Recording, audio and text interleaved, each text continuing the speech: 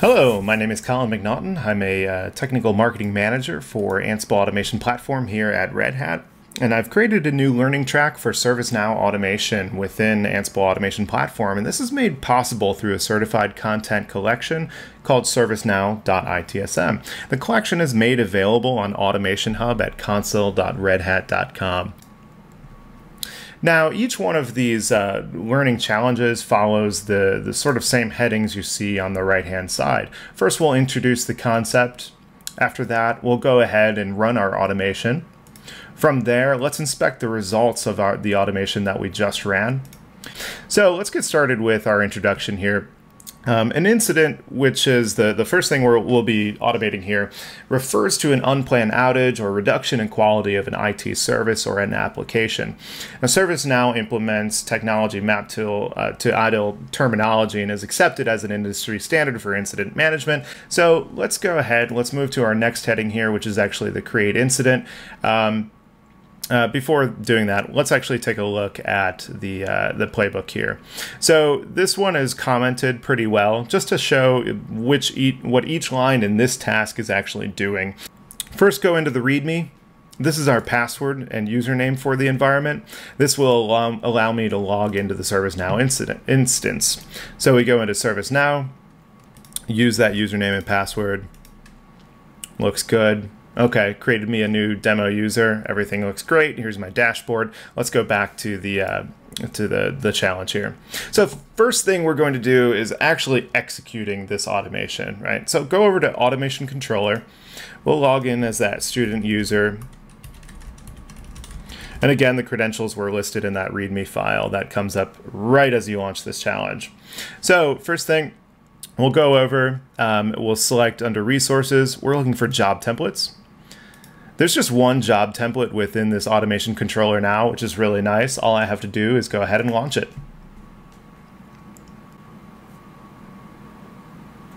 Okay, everything is in this environment is already pre-configured, so we don't need to create any inventories or credentials or anything. All of that has been done for us. So it's really nice just to be able to cruise through this this challenge and really understand exactly what the modules, what we can leverage these modules and this collection to do for us within a ServiceNow environment. So here, creating an incident, it did just that. It spit out an incident number.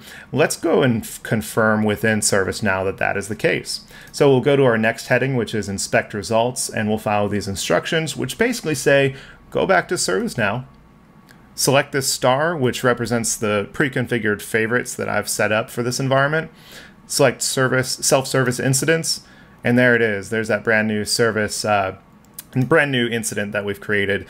There's my unique username that will match from the README. So you know that this was created by me right now. Fantastic. So let's go to the next challenge here. Okay, so just like we created an incident, we can now leverage the problem module to create a new problem. So this is what this challenge is going through. We'll take a look first at the playbook problem attach. What's nice about this is that we're already leveraging multiple modules within this collection. So in order to create a new problem and associate it with our created incident, what we first need to know is the incident number that we just created. So I'll leverage the incident info module. I'll look for sys created by contains my username. It'll register that as a variable. Now I'm going to query out just the incident number because I like to keep things neat, and we'll create a problem from that incident. Pretty simple. So let's close out the introduction and move into actually launching our automation. So go back to Automation Controller, Resources, Templates. There's a new job template, number 2. Let's launch that. Now this is nice because it first queries for those incidents. And that's in case there were multiple incidents created in the first step, if you want to get crazy and mess around with the environment. Now the problem that is created will reference multiple incidents. That can definitely happen. So let's go back to ServiceNow. I believe we're going to be inspecting our results next. Yep. So let's go back to ServiceNow, take a look at our problems, and there's a new problem that was created. Now you can see the website is completely down. That certainly sounds like a problem. So let's move on to the next challenge and see if we can introduce maybe a change request to address that problem. Okay, so here we are in the change request portion of the learning track here. A ServiceNow change is anything added, removed, or modified to address a problem that may be related to a past or ongoing incident, some sort of disruption within this environment. Let's move along. Let's take a look at the playbook that was just created. So change attach, there it is. I'm finding the user created problems. And then I'm creating a new change request out of that problem and linking the two together. So let's go back to Automation Controller, again to Resources, Templates. There's number 3 for attach change requests. Let's launch it. First, it's going to go out and query all of those problems, and then it'll attach a new change request to those problems. Now, the change request is hopefully something that will resolve that problem. Okay, looks like it completed. Yep, there it is, completed successfully. You see a problem number down there. Let's go in and inspect the results. Great, this will take us back over to ServiceNow. Go to Open Change Requests. I can use this. This will show all open change requests for the time being, but what I can do is select this natural language sort of query filter over here and say, created by me. Okay, and there's our change requests. It says reboot the web server. That's definitely going to fix the problem with the website, right? And just be sure, let's power off the entire rack. But we're saying that this is currently on hold. So here's the on hold flag that we set, and we're holding because we should probably wait until after the board meeting to avoid any disruption or embarrassment, because I'm sure just powering off the entire rack will get us what we want and not cause any embarrassment. So there it is. Our change request was created there. Let's go on to the next challenge. Okay, so far we've really just talked about leveraging modules to query and act on different record types. But ServiceNow, there's a whole different part of that, which is the CMDB. A CMDB is a configuration management database, and it's a database that an organization uses to track all hardware and software assets. So Ansible Automation Platform is also able to leverage modules within this ServiceNow collection to both query and update configuration items within ServiceNow CMDB. So that's what we're doing here. For this one, we actually have 2 different playbooks. The first one is going to collect inventory facts on a couple of rel nodes that I've stood up within this environment for each individual account that logs in for this learning track.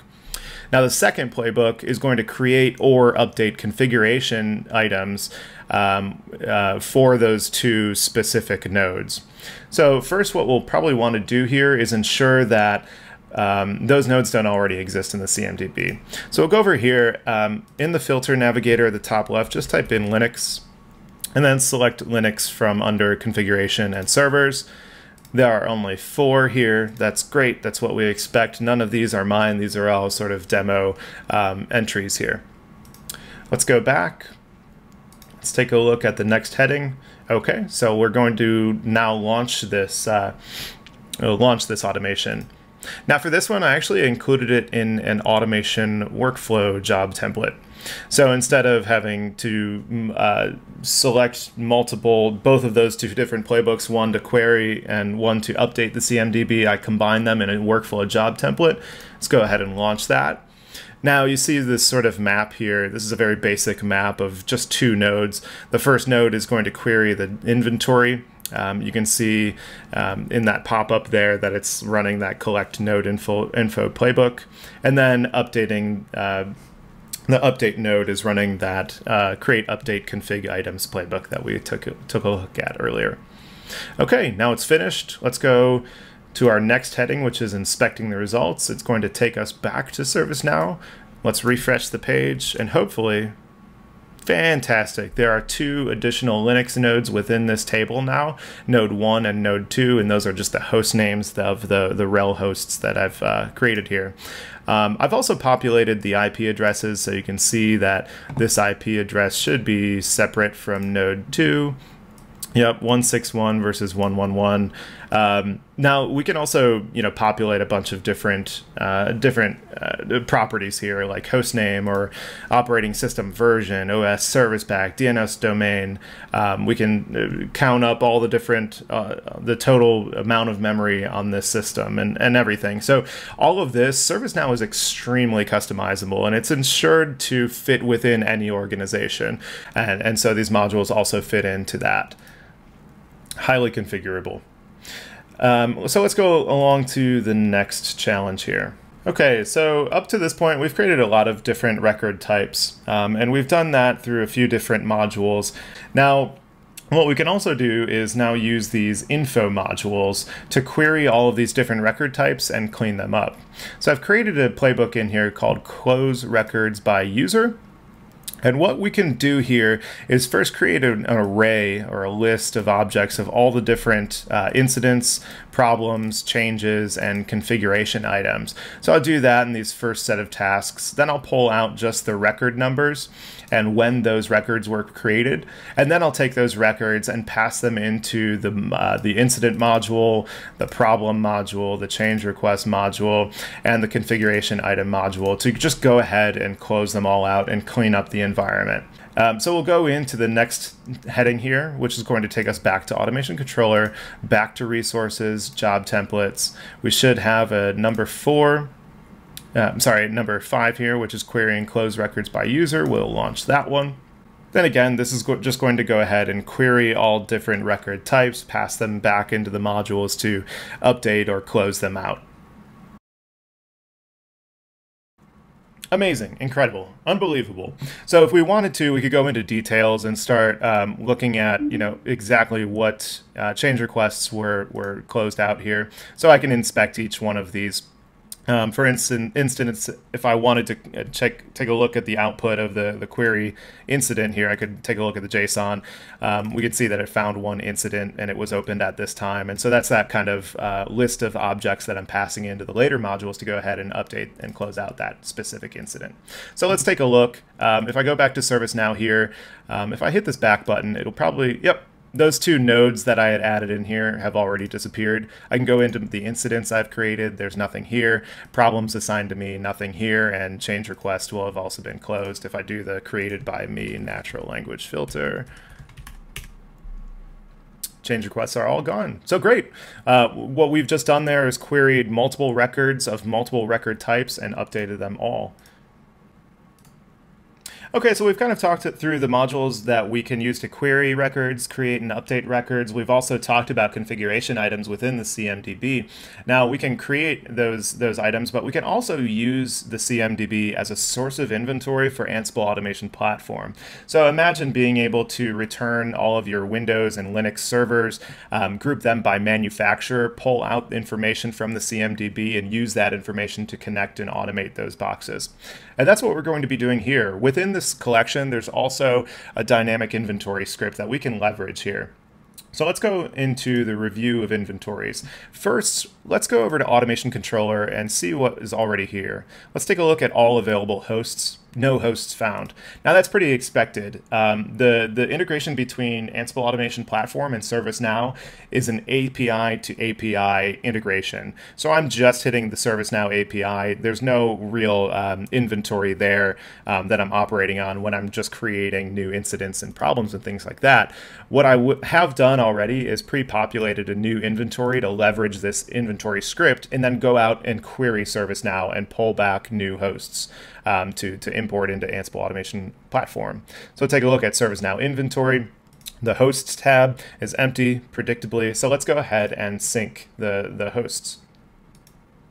So on the next heading, it says we're going to select the Sync Now button.